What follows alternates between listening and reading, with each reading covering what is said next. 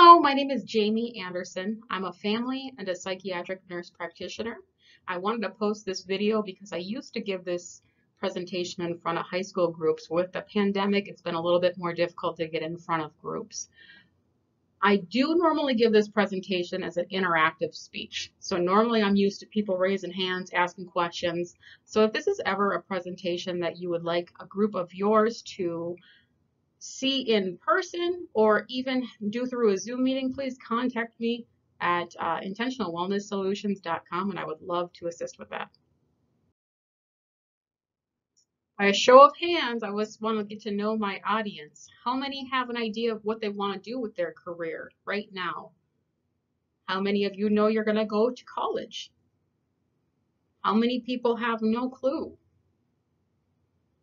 How many are just hungry for lunch and want me to wrap this up quick and get a move on?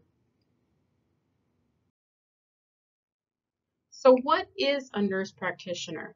A nurse practitioner is a registered nurse who's completed advanced education, so a minimum of a master's degree, although there are doctorate programs for this as well. So the training consists of helping you learn how to assess and treat illnesses. So diabetes, high blood pressure, or if a person comes in and they're sick, they have strep throat or something that needs a prescription. So a nurse practitioner can prescribe medications of various diagnoses. A nurse practitioner can also be your regular healthcare provider without the supervision of a physician in many states. I can't remember exactly off the top of my head how many states that is, but Minnesota is where I practice, and we are an independent state. Nurse practitioners can prevent you from getting ill, and we also focus on providing education using evidence-based care. So basically that means using research to make sure that we're giving you advice that's actually going to help you with this situation that you're dealing with. Oftentimes that can mean fewer prescriptions and less expensive treatments. Perhaps you already know this. However, when I first was starting out in the college world, I had no clue what each degree represented or even meant. So for people who don't know, an associate's degree is typically a 2-year program that you do after high school. So that's considered your freshman and sophomore year. A bachelor's degree is a 4-year program, and that's still considered an undergrad degree. A master's degree is 2 additional years beyond your bachelor's degree, and that's considered a graduate level. So if you hear about someone being in grad school, that's what they're talking about. So grad school it takes into consideration master's degree or a doctorate degree. So the doctorate degree is 2 additional years generally beyond the master's. So as we had mentioned before, a master's degree is what a nurse practitioner has to have at a minimum, but there are many other programs offered in nursing. And so this slide here doesn't include any trade school or certificate programs, which are also great options if you're getting started in the nursing career. Now, going way back to look at my story, I was always in special reading classes in elementary school. And a lot of times I would go to this reading class and they would eventually kick me out and say, "You're just fine, go back to class." And then that continued on to middle school. I was in special reading courses again because I could never test into regular reading courses, and that required me not even to have the ability to take a foreign language, which was frustrating because a lot of my friends were able to take foreign languages and I had to be in reading again. That continued on to high school, and I had to actually retake another course for reading once I was in high school, which was so frustrating because I knew how to read, but at the time I wasn't able to retain a lot of what I was reading because I just wasn't interested in that. However, now that I realize that, I didn't realize at the time that it wasn't because I wasn't intelligent enough to read. It was just that I didn't have the motivation or the interest level to read. So in high school, I ended up taking the ACT score, or the test, and I scored extremely low. I want to say it was in the low teens or something. And when I talked to the guidance counselor about my score on the ACT test, which is a placement test for college, they let me know I wasn't cut out for college. And that kind of just confirmed my beliefs that I already had about myself, that I wasn't going to go for anything important anyways. And I was just happy to even be able to graduate high school. I didn't have any intentions of going to college. And I would specifically say that it's not like I want to be a doctor or anything. I thought college was only for smart people. And at that time, I did not feel very smart. So continuing on with my story, I did end up graduating high school in 2000. I'm the third child of five, and I was the first to graduate. I did end up working in the financial industry for a while after my graduation, and I started my own business after the fact. 6 years into the business, I kind of saw that the business was not going to be able to continue successfully, and someone else that I was working with at the time let me know that she was going to college. And it made me think, okay, if she's able to do this, it might be possible that I could. I ended up having a couple kids, and after my second one was born, I asked one of the nurses who was caring for me while I was still in the hospital how she ended up getting to be a nurse. And I had never thought I wanted to be a nurse before this moment. And I thought it would just be fun. So I was hoping to be a mom baby nurse. And she told me it was a 2-year program. And I thought, I'm going to sign up for that. And I literally did sign up within a semester after I had my second child. I applied for Anoka Ramsey Community College and I completed the placement exams, the AccuPlacers, and I tested low in reading again. I did also discuss being a nurse with my immediate family, and they thought I was absolutely crazy. I was very scared of needles and any sort of injuries that a person could view. And when they heard that I wanted to be a nurse, they're like, how are you going to stand shots if you can't even watch it on a TV? I'm the type of person where if I saw shots being given on the news for a flu shot, I had to cover my eyes. And actually, one of my first classes that I had to take was a CPR and first aid course. And the book had a lot of images of pretty grotesque pictures of first aid, including a screwdriver in somebody's eye. And I almost couldn't even finish the class just because I couldn't even open the book. So a friend of mine actually taped pieces over the images so I could flip through the book in the class without being totally disturbed by these trauma images. So I did end up making it through that. Reading tests have been my lifelong nemesis. I so was not wanting to take another college reading course again. I knew how to read. So I slowed way down and I scored significantly higher, like boss, and I was no longer required to take the reading course in college. Thank goodness. Eventually, in order to get to the nursing program that I was in, they also recommended that I retook my ACT exam, even though I was already in college. It made me more uh, competitive in this program to get in this nursing program. It was based off of a scoring points of how high your ACT exam was. And I scored significantly higher. And for the record, I scored a 30 in the reading portion because I slowed way down. High five. Or like fist bump it up. Takeaway tip number one from this overall presentation. I do not want people to confuse a lack of interest or motivation with a lack of ability, intelligence, or knowledge. In order to succeed, we first have to believe that we can. I know firsthand for myself, when I was in school, when I was being told by teachers that I wasn't testing into where I should be, or being thrown into different reading classes because I didn't test very high. I honestly believed that I was stupid or not intelligent or not capable of accomplishing anything. And that prevented me from trying so many things because I was afraid. So if that has ever been a situation with you, you can really ask yourself, I might not be interested in this. I might not be passionate about that. But that doesn't mean that you don't have the ability or the intelligence to accomplish anything that you are actually wanting to succeed at. I like to include this slide because it's in my actual high school transcripts. Um, if I would have based my likelihood of success off of my high school transcripts, the RN program that I was trying to get into required a minimum GPA of 2.75.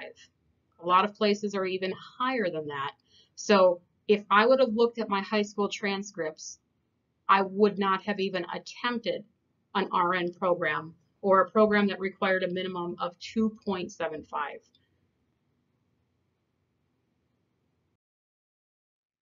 I wanted to include this information as well because this is my actual transcript from my BSN program, which was 3.91.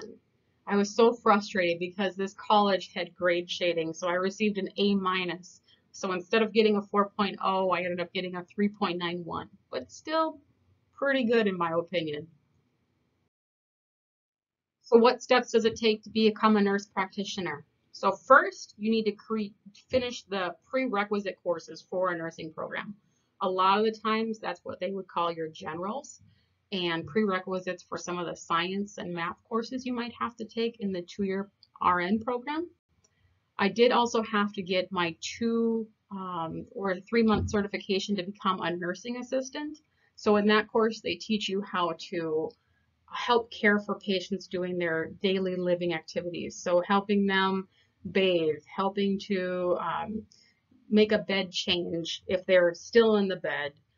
There's several different skills that are absolutely helpful to becoming a nurse that are taught in that 2 to 3 month course. The next step was the 2-year RN program. You can do a 2-year or you could do a 4-year program to be a registered nurse. Next, I decided to go on to be a family nurse practitioner. So that was an additional 2 years beyond the bachelor program. And I actually ended up going back for my psychiatric nurse practitioner. So it was a postmaster's program to work specifically in mental health, which I found was my passion. So after each program, there's typically a national certification exam that you have to take in order to be able to work in the field. And it basically just tests you to make sure that you have the basic standards to practice safely in order to care for patients. There are other specialties at the master's level for a nurse practitioner or for nurses in general. It doesn't have to be a nurse practitioner. They also have educational programs, leadership, and informatics, which helps you can work in IT as a nurse. I also want to make one reference here that's not on this screen. There is a nursing program called LPN, or a licensed practical nurse. That is an 18-month program, and it is a great start. It is a great opportunity for people to either work their whole career as, or use as a stepping stone to see if they want to go further in nursing. They are absolutely invaluable. I've worked with so many LPNs. I didn't actually become one first just because I didn't really understand the steps to nursing. I mean, there's so many different programs, but I have worked with so many LPNs that are absolutely fabulous, and I would have been completely lost even as a nurse practitioner without working with them. So definitely consider that as a career.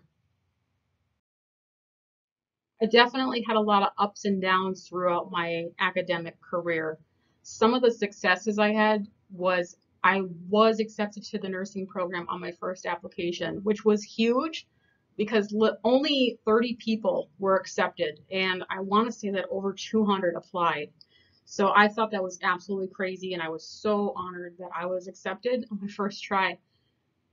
I also passed each national certification on my first try. So the NCLEX for my RM program and the family nurse practitioner exam, and my psychiatric mental health nurse practitioner exam. It required so much studying that I was so worried about failing, since I did have a history of failing lots of reading tests, as I've mentioned before.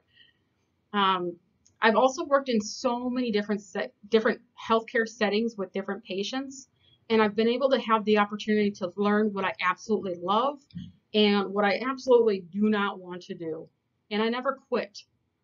Some of the failures were, again, I bombed some tests that I literally spent hundreds of hours reading so many pages of nursing material, and so many of my peers did the same, and it was absolutely heartbreaking when you're taking some of these tests.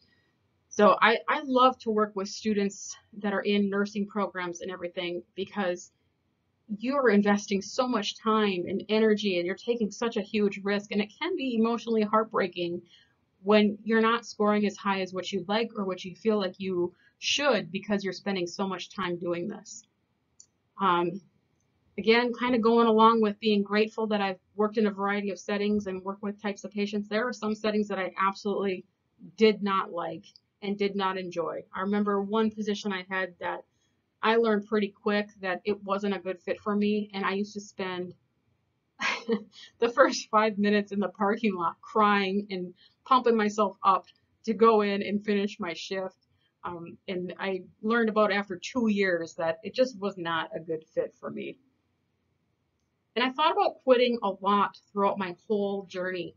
When I got into the nursing program in the first place, I wanted to be a mom baby nurse. And we did a rotation at the hospital where I was working with the moms and babies. And I was expecting it to be this super exciting time where moms were happy and dads were happy and we're playing with babies and they're so fun and cute. But some of the patients that I got were actually very sad stories. They were stories of people who didn't necessarily want babies, or people who um, had used substances while they were pregnant, and the babies were withdrawing from different things, and it was just so hard to see, and it was too heartbreaking for me, and I almost thought about quitting my nursing program at that time and not even becoming a nurse, because I didn't know if I should even continue if I wasn't going to actually work in the field or the specialty that I started the nursing program for. I'm so glad that I did not, because I did find what my other passion was eventually. Takeaway tip number 2, beware of the imposter phenomenon. When I started my RN program, there were so many different medical terms that were being used that I literally felt like I was in a class where they were speaking a different language.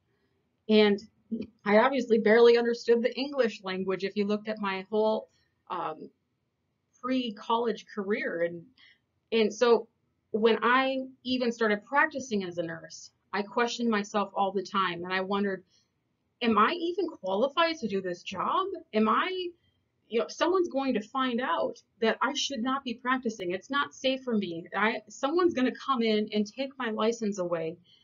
And I worried so much that I wasn't good enough to do what I was trained and studied so hard to do. And I have found that a lot of people, especially in the healthcare field, and I'm sure many other fields, that we all feel that way at certain times. So that is normal. That is, I think sometimes too, it can represent that a person is very cautious and wants to do extremely well at whatever they're doing. They take their job very seriously. And I have found that with some of the other nurses that I've worked with, it actually made them better nurses in the long run, because they were more cautious and they did look things up, and they went above and beyond. So if you're feeling like you're an imposter, know that you are likely perfectly qualified for the job, and at some point in time somebody would have caught on to you if you weren't qualified. Of course, every once in a while someone could slip through the cracks, but most likely you're exactly where you're supposed to be. So what does a typical workday look like in the clinic as a family nurse practitioner? I previously worked at an employee health clinic, and my day generally started at 8 a.m. and it ended at 5 p.m. That included an hour lunch. I always made sure to leave the building, because a lot of people would come in during lunchtime and want to be seen, and it was so hard for me to say no. because I wanted to be able to help everyone. But when I took that hour lunch break, it helped me to be able to focus and give my undivided attention to my patients for the afternoon shift. So that also required me to see patients every 30 minutes, and we write these long old thing called soap notes. And it's like writing a paper. So it does require a lot of time, and sometimes you can fall behind on that. I also would give different things called lunch and learn presentations. So if there were topics that people wanted me to discuss, whether it was stress management or how to help a person's overall health, talk about weight loss, exercise, improving a person's blood pressure, diabetes, we would include that in these presentations. Continuing education. If you are the type of person who just wants to go to school and never go to school again, picking something in the healthcare career, the healthcare field isn't necessarily going to be the greatest idea. I would say that most days, if not every day, I am looking up information. I'm continuing my education daily based off of patients that I see, based off of what a person would come in with, what symptoms they would have, to make sure that I was always prescribing the best thing or utilizing that evidence-based information in order to order the right labs, to make sure that I was picking the right diagnosis. So continuing your education daily and reading new studies is always going to be involved working as a nurse practitioner. I did also host small group classes, where mostly weight loss classes, and on the side, I was doing some hospice visits. Some of the other people that I did interact with when I was at the clinic were not only their patients, but their families. I had a medical assistant that worked at the same clinic as I, and she was absolutely amazing and kept me on task and, had everything prepared to help me be more successful with my day. We were a team. I often worked with another registered nurse who was doing health coaching, and I would reach out to various providers as needed for reviewing cases, discussing best treatment plans.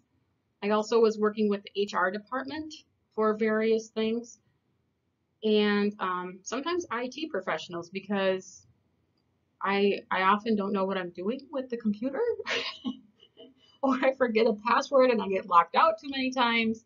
So thank you so much, IT professionals, for being there for me when I do something crazy to my computer. And then I also worked with a lot of laboratory employees and dietitians, depending on what types of patients I was seeing and some of the treatment plans that we were ordering. So after working in the clinic for so long, I found that I loved working with patients when they were coming in and telling me about the different stressors and life events going on that were causing them to have difficulties in their relationships, difficulties with sleep or their energy levels. And people were coming in for mental health concerns. So I went back to school, got my psychiatric nurse practitioner certification, took the exam, passed, and I started my own practice. This allows me to spend time with the patients to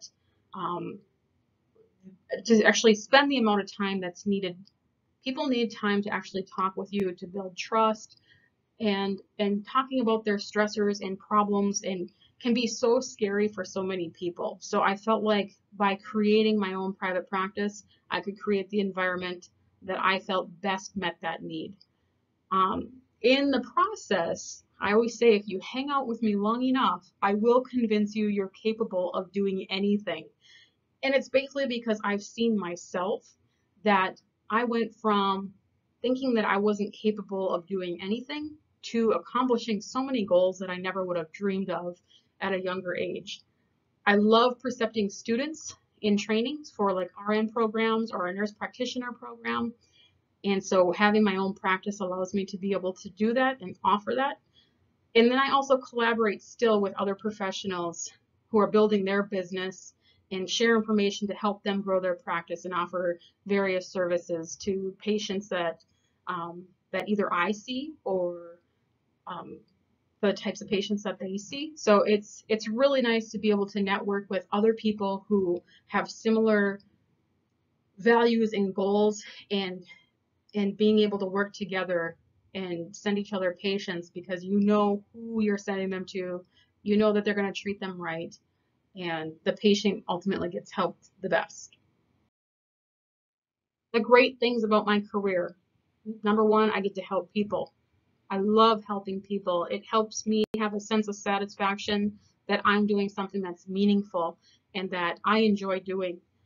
I also get to work with people and family during tough times. So many times in this world, society wants us to kind of hide some of the things that we're going through with stressors. And I love being that person that people can turn to and talk to and feel safe and know that I'm going to be real with them. I'm not going to cut them down. I'm going to meet them where they're at, and we're going to get through it together. Nursing is a trusted occupation in the public opinion. I believe we're the number one trusted occupation for several years in a row. I'll have to look up what the place that does the testing and certifies that. But I don't take that very lightly. I know people are talking to me about very sensitive things that have gone on in their life, and sometimes they're things that they've never even talked with anyone else about. And I just feel so honored that people are willing to discuss that with me when they haven't discussed it with anyone else before. It's I don't know, that feeling never gets old. Um, I'm always learning something new, always. In the beginning, I used to feel that if I didn't know everything, that again made me stupid. And I've learned that there's no way that we can specialize in absolutely everything. And I'm willing to learn something new. I know how to research different topics. I know how to, find the guidelines for various things. So instead of being afraid to learn new information or to tell someone, you know what, I'm not the expert in that, but I'm either going to refer you to someone who is, or I'm going to come up with some information and help you out through that. So it keeps me passionate about what I do because I know ultimately that information is going to be used with my patient and help their specific scenario, or at least show them that I'm trying. Nurse practitioners are in high demand. Recruiters contact me daily and a lot of times offer me positions that no, I wouldn't like, or um, or basically it's probably positions that maybe don't allow me to spend as much time with patients as what I would like in private practice. So I do feel I have job security though, so it's a really good career to get into. If you don't like what you are hired to do, there are so many different specialties and opportunities as a nurse at any level. Um, it's sometimes just overwhelming how many opportunities you have, and I'm such a curious creature that I wanted to bounce around to different places and figure out, what am I passionate about, what do I love, because we spend so much time at work that you really should at least somewhat enjoy what you do, because it can play a role in how much energy you have in the times that you're not working. Nursing also pays a reasonable salary. So I'm a single mom. I have 3 kiddos, and I'm able to comfortably uh, provide for my kids with the annual salaries that this career provides. Takeaway tip number 3. This is so important, and I want you to remember this and think about this. If you're feeling like an imposter, you don't feel like you're smart, it is so important to know that nobody is going to know, or nobody cares about how much you know until they know how much you care.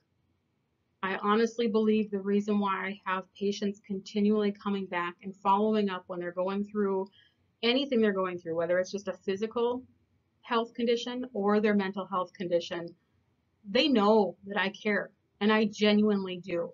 And I have worked with so many people that I would easily say are much more brilliant, much more book smart, and way more qualified to do advanced things beyond what I do. And I've seen patients turn them away, and it blows my mind. But if a person doesn't feel like they care about you, it doesn't matter how much you know. So people want to be able to work with someone that not only is very knowledgeable and experienced, they want to know that you care. So bedside manners really matter. And um, No matter how smart you are, if a person doesn't feel like you care about them, they're not going to trust you, and they're not even going to take your expert recommendation. There were definitely downside moments of my career. Working as a nurse can have you working a lot of evenings, nights, weekends, or holidays, which were sometimes disappointing and sad when I wasn't able to spend time with family during those important moments. Some careers in the healthcare field require you to be on call. So even when you have time off, you might still be interrupted and expected to come into work. Several times the times where I should have been able to rest or take a break didn't happen because a lot of times the medical facilities that I was working at were understaffed or they were very busy. And as I had mentioned before, when you're not taking your breaks, you are not able to focus. You're not 100% present. I wasn't able to care for myself in a way that I needed to in order to be available for my patients. I often worried a lot that just one mistake could be deadly to my patients. If I typed in the wrong dose for a medication, if I typed in the wrong letter and misspelled a medication, that could be potentially deadly and fatal. So I was always very cautious and was double checking, triple checking. But that fear can be a little overwhelming because you know that one mistake is literally fatal. It could be, anyways. Thankfully, that hasn't been the case. It can be super stressful. So again, self-care is so important. It's easy to listen to management or other people say, well, we don't have time for breaks. We need to provide better customer service. We provide better customer service when we're taking care of ourselves. And I am a strong advocate of that. So if you are ever working in a place that is telling you to work through your breaks regularly, that's a formula for burnout. You won't last. You won't be passionate about what you do. Self-care is so important. So the impact of the career when I was working at places that weren't a good fit for my passions and my schedule, it did take a toll on my personal life and my family life. So that was difficult during lots of times. The other part, student loans are not fun. And I'll probably be paying on those for a very long time. But honestly, I feel so grateful that I took on that risk. I feel like it was an investment in myself in order to be able to help patients and patients to go on to help the world. And so I'm so grateful, even though student loans are not the most exciting topic for me to talk about. It is something that I feel like was a great investment. And if I had to, I would do it all over again.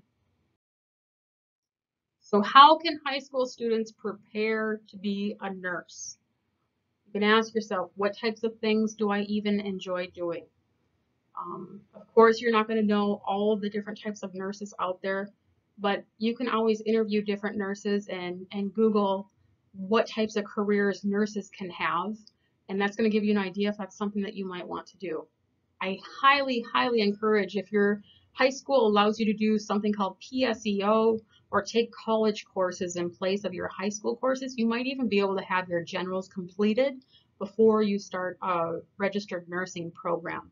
It allows you to be able to take college courses without having to pay for them out of pocket, and they also cover your textbooks. So if it's available at your school, look into it, ask about it. Apply for scholarships. There are so many grants and scholarships that are available that I wish I maybe would have even looked into, and I probably would have done a little bit better on the whole not having student loans. But look into different programs. Meet with a college advisor. Meet with somebody who is actually working in the job that you think you might like. Sometimes people are able to shadow in a clinic. So I've had high school students come in and actually sit with me for a day and see how my day looks with the permission of my patients, obviously.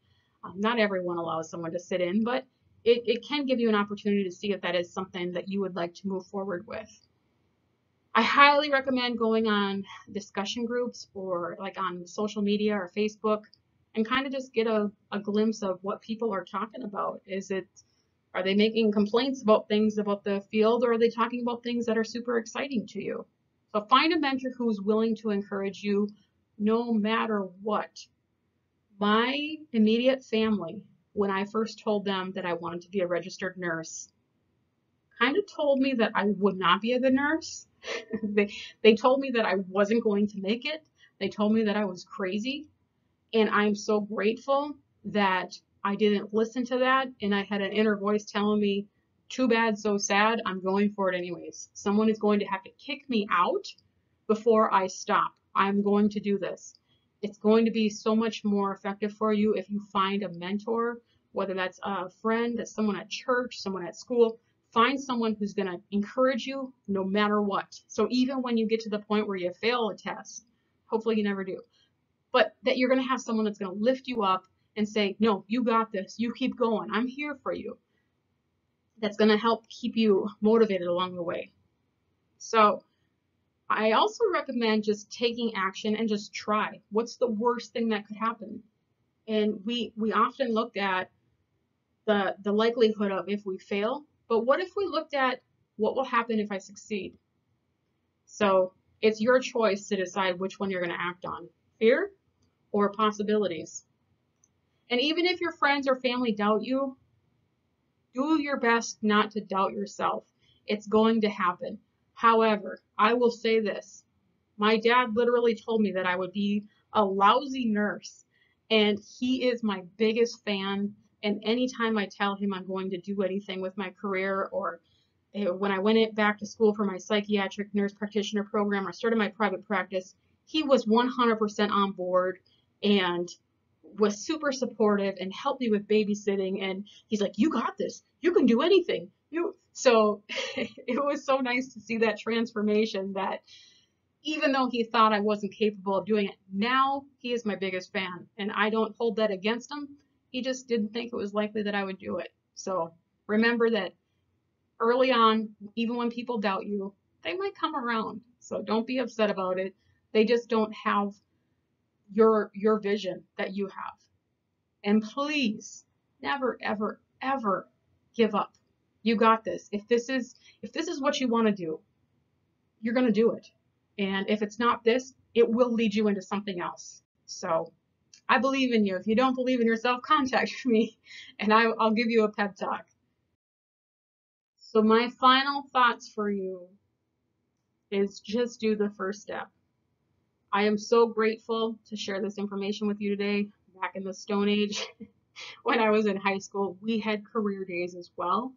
And I remember barely paying attention because I believe that none of the great careers that were out there that actually required an education were going to be something that I would ever be able to accomplish, because I was told I wasn't cut out for college. But apparently I was, though. And may have had someone in your life tell you that um, you're not able to do something great with your life, or worse, maybe you even tell yourself that. But I want to tell you today that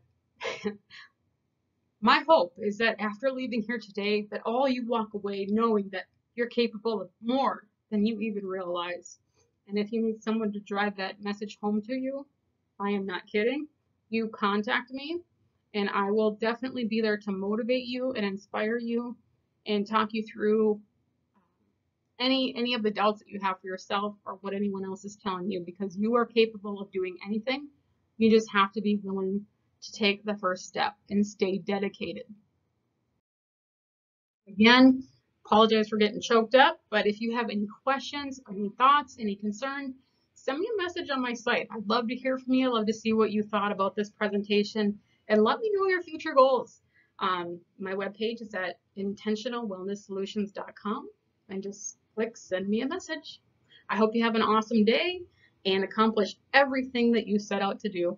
Take care. Bye.